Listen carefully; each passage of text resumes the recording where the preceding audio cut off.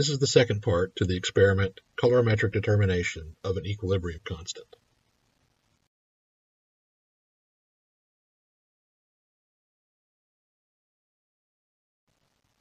In this lecture, we will discuss the calculations for the experiment colorimetric determination of an equilibrium constant. First, if you have not done so, pause this video and record the data for the experiment in your notebook. Here's the data for part A. Likewise, here is the data for part B. We will begin with part A, the calibration. The table listed here indicates the volume of the stock solutions that were used to prepare the standard solutions for the calibration. Recall that the concentration of the ferric nitrate solution was 0.200 molar, and the concentration of the sodium thiocyanate solution was 2.00 times 10 to the negative 3 molar. The total volume for each solution was 50 milliliters. The volume of ferric nitrate for each solution was 10 milliliters. The volume of the sodium thiocyanate that was used changed from a value of 0 milliliters in the first standard up to a value of 5 milliliters in the sixth standard. We will now calculate the concentrations of each species in the standards. Recall that this is a simple dilution problem, where the concentration in the standard is equal to the concentration of the stock times a simple dilution factor. We will look at standard number 4. The iron 3+ concentration in standard number 4 begins with the 0.200 molar stock concentration. We then multiply by the dilution factor of 10 milliliters over the total volume of 50 milliliters. This results in a concentration of 0.0400 molar ferric ion. For the thiocyanate ion, we begin with our 2.00 times 10 to the negative 3 molar stock, and we multiply by our dilution factor, which in this case is 3 milliliters over the total of 50 milliliters. This gives us a value of 1.20 times 10 to the negative 4 molar thiocyanate ion.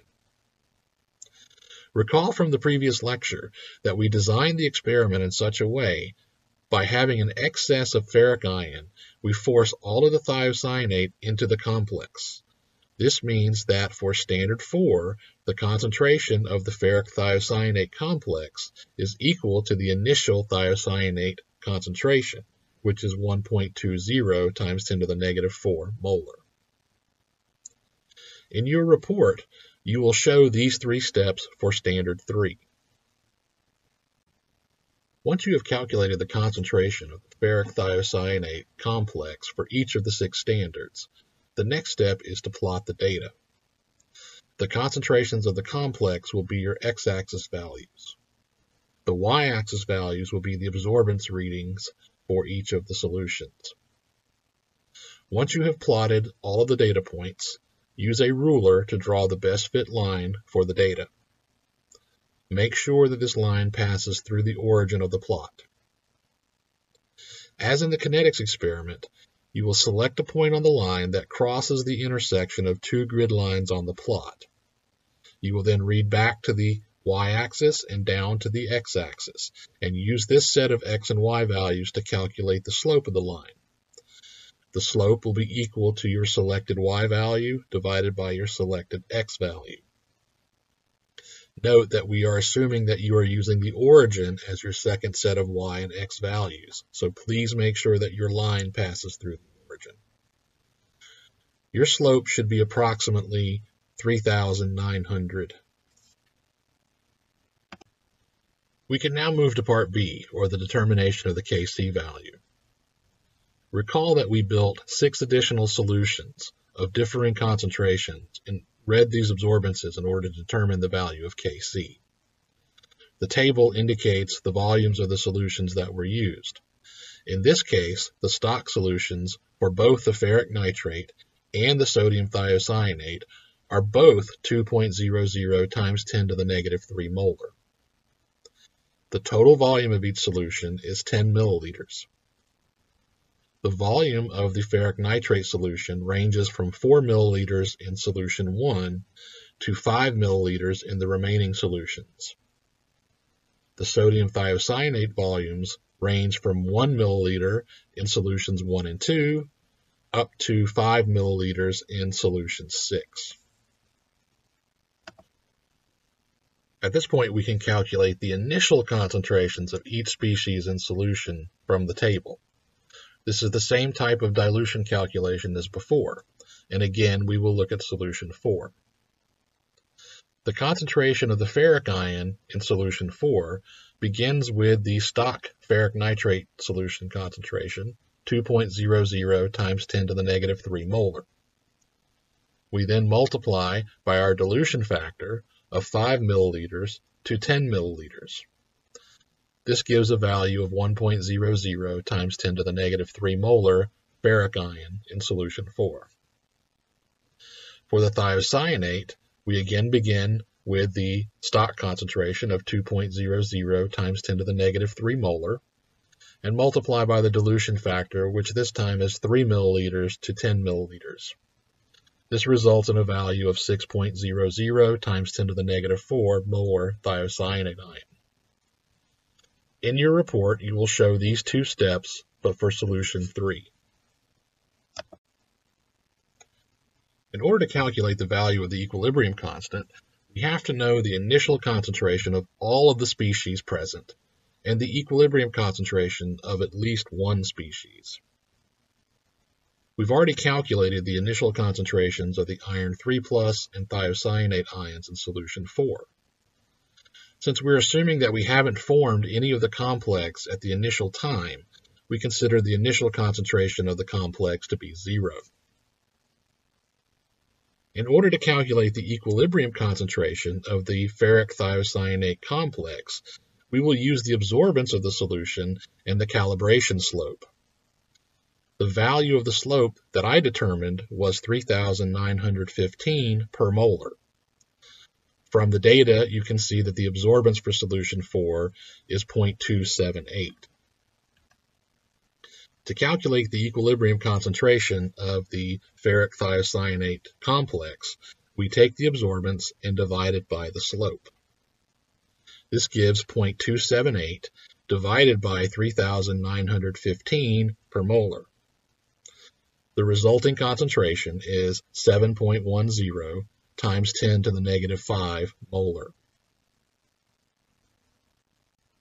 At this point, we have to build an ice table in order to complete our calculation. Notice that the top row of our ice table is just a restatement of the chemical formula. Below that, we have a row for initial concentrations, a row for change in concentration, and a row for equilibrium concentrations. The first step is to fill in all the information we know, which happens to be the initial concentrations for all 3 of the species, and the equilibrium concentration for the ferric thiocyanate complex. Thus, we start with 1.00 times 10 to the negative 3 molar ferric ion, 6.00 times 10 to the negative 4 thiocyanate ion, and 0 molar of the complex.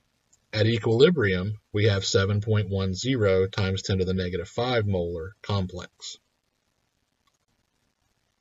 We can now determine the changes in each of the concentrations. We begin by looking at the ferric thiocyanate complex. We know that it begins with 0 molar concentration, and at equilibrium it has a concentration of 7.10 times 10 to the negative 5 molar. This means that the change in concentration for the complex is an increase of 7.10 times 10 to the minus 5 molar. We look at the stoichiometry of the reaction and we see that everything is now 1-to-1. For every mole of the complex we form, we have to consume 1 mole of the iron 3+ ion. Likewise, for every mole of the complex we form, we have to consume 1 mole of the thiocyanate ion. This means that our changes have the same size as the changes in the complex, but we have to have a negative sign in order to indicate that they are decreasing. To calculate the equilibrium concentration row, we take each column, read down, and perform the arithmetic that it indicates. For the iron 3+ ion, we begin with 1.00 times 10 to the negative 3 molar, and we decrease by 7.10 times 10 to the negative 5 molar. This gives an equilibrium concentration of 9.29 times 10 to the negative 4 molar. For the thiocyanate ion, we begin with 6.00 times 10 to the negative 4 molar, and again decrease by 7.10 times 10 to the negative 5 molar. The resulting concentration at equilibrium is 5.29 times 10 to the negative 4 molar. Lastly, we can calculate the value of Kc for solution 4. Recall that Kc has the concentration of the ferric thiocyanate complex in the numerator and the iron 3 plus concentration times the thiocyanate concentration in the denominator. When we substitute in our values from the equilibrium row, we get 7.10 times 10 to the negative 5 in the numerator, and 9.29 times 10 to the negative 4 times 5.29 times 10 to the negative 4 in the denominator. When we calculate this, the value we get for Kc is 144. In your report, you will show these same calculations, but using solution 3. The last calculation you will make is to average the determined values of Kc for all 6 solutions. You will notice that they should be the same and they will vary slightly, but the average value should be a good representation of the overall equilibrium constant. Report guidelines, graph paper, and a fillable PDF datasheet will be published on Canvas. Once you have filled in the PDF datasheet and answered the questions, save the PDF, naming it Data, followed by your last name and first initial, separated by hyphens. For example, data-Killian-B.pdf. When you are done making your plot and all of your calculations, either scan or take a photo of these. Name these files in the same way as the datasheet, but use calcs in plot instead of data. For example, calcs-Killian-B.pdf, or in the case of a JPEG, plot-Killian-B.jpg. If you require more than one page for your calculations, you can include a number after your first initial. Submit these files using the submission portal under Assignments, Experiment 4 on Canvas. The report parts are all due in 1 week.